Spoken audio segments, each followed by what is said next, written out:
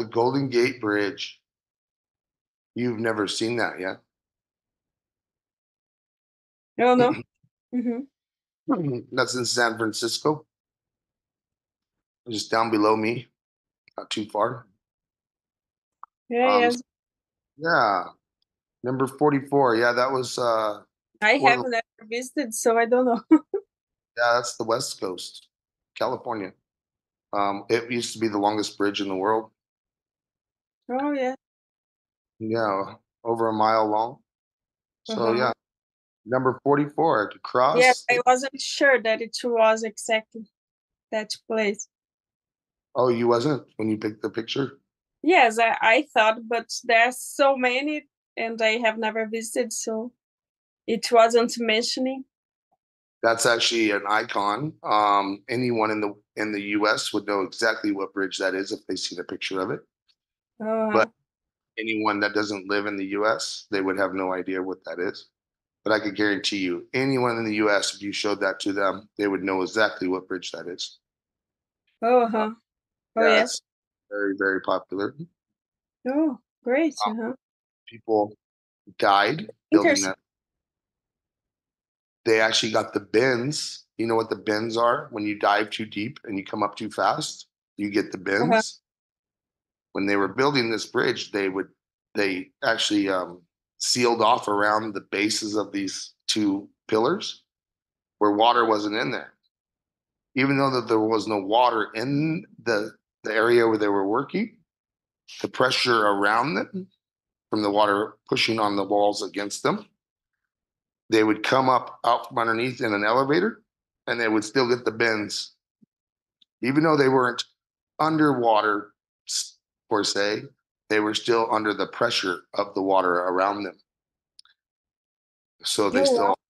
they would still get the bends when they came up and they did not know what was going on. These people dying and they had no idea why because they weren't diving, but they were still had the pressure of being like they were diving.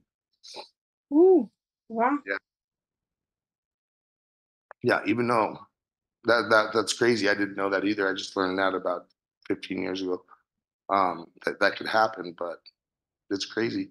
So, anyways, to cross a bridge when you come to it, That's or great. um, as in, I would say, or someone come up to me and start complaining about something that we're not even close to yet. And I said, well, let's wait and cross that bridge when we get to it or when we get there. No reason to complain about something until you get to that point, to get to that spot in the day or in the process of your project. So yeah, let's deal with this. Let's deal with that when we get there. Let's cross a bridge, or let's cross that bridge when we get there. So go ahead, Saul. Okay, great. Uh-huh. Yes, so to cross a bridge when you come to it. This is used to remind someone that you only need to deal with a situation when it happens. So your friend might be concerned, what if I forget all my words during my IELTS speaking exam? And then you tell that friend, cross that bridge when you come to it. Good. Yes, word, uh, the problem that happens. So Oh, the the next, that is, milk got smashed. Yeah, uh, don't cry. Spilt milk. Yes, this is one that we use a bit. No reason to cry over spilt milk. No reason to cry over something so petty, so little. oh, That's we what use we. that one also. Oh, so you know this one? Yes. Mm-hmm. You say milk also? Yes, uh-huh. Yeah. Exactly the same. Uh-huh. Oh, so they already know what this one is. So the same. How would you say it in Portuguese? Yes, yes. But if you have some examples, it's good to add also. But how do you say it in Portuguese? Não chore o leite derramado. No shadi É? Não. É, ó. Não chore no shawty o leite or late derramado. derramado. Uh-huh. It's exactly the same. Oh, perfect. So Mm-hmm. yeah. Um, so yeah, like if something's fixable, which most things are fixable, um, no reason to complain about it or cry, to bitch and moan. Let's just fix it and get it done. Um, yeah. So, anyways, yeah, go for it, son. Yes, yes, to cry over spilt milk. This is when someone complain about a loss from the past. So let's say I had a party weeks ago and now I'm complaining. I can't believe John didn't come to my party. Well, my friend can say, don't cry over spilt milk. It was 3 weeks ago. Why are you still talking about it? Yes. Yes. So old, not even worth crying over still. Yes. Uh-huh. Whoa, look at these pictures. Uh, so yeah, the number 46. What is that thing?